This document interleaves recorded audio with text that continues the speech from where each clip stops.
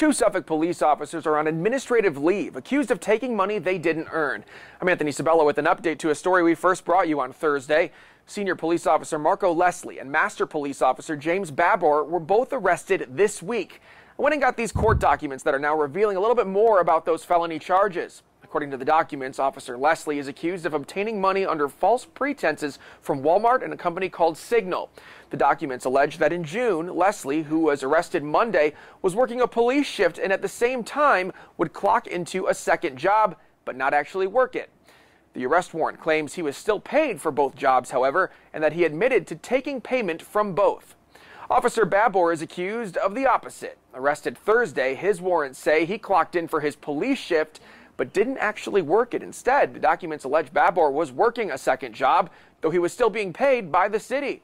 He also faces a charge of obtaining money under false pretenses and two additional charges, forgery and computer fraud, all of them dating back to July. Now, both officers Leslie and Babor are on administrative leave. Their next court dates are scheduled for next week. I'm Anthony Sabella, News 3.